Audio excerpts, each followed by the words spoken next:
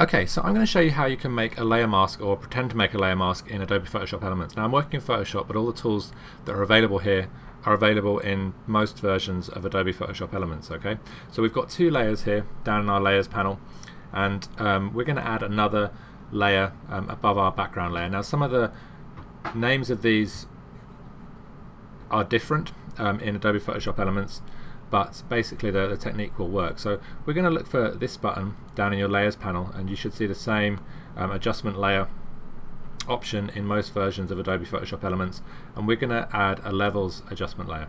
Okay, and basically when you add a levels adjustment layer, it does have a layer mask on it.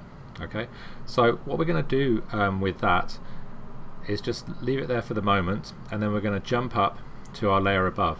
Okay, now in this layer we're going to right click, okay, and we're going to look in Adobe Photoshop Elements for the group with layer below option. Okay, but here in Photoshop it's the create clipping mask, so we're looking for group with layer below and then, or clipping mask in Photoshop, and then create clipping mask, and that will apply any transparency that is on this layer below with the levels adjustment layer. Okay, we don't need to do anything with the levels adjustment layer itself.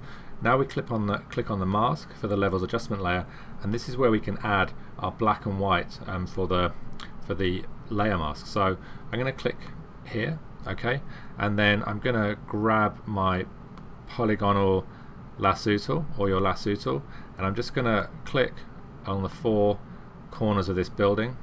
Okay, and it's really important that when you do this that you're on that adjustment layer. Okay, now I'm going to inverse this and fill it with black. So I'm going to go to select, inverse, okay, and then go to edit, fill,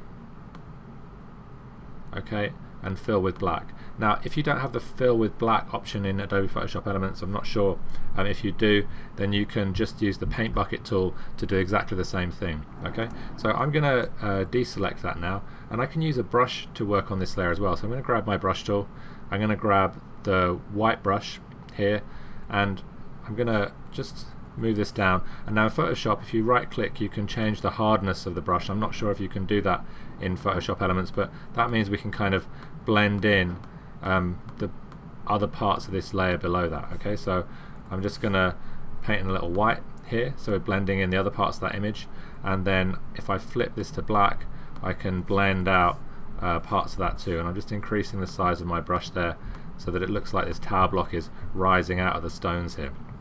Okay, so essentially this levels adjustment layer is what you need to pretend to make a layer mask within Adobe Photoshop Elements, and then this arrow pointing down, which you create in Photoshop by adding a clipping mask, or in Photoshop Elements by grouping it with a layer below, will be the way that you can make a layer mask in Adobe Photoshop Elements.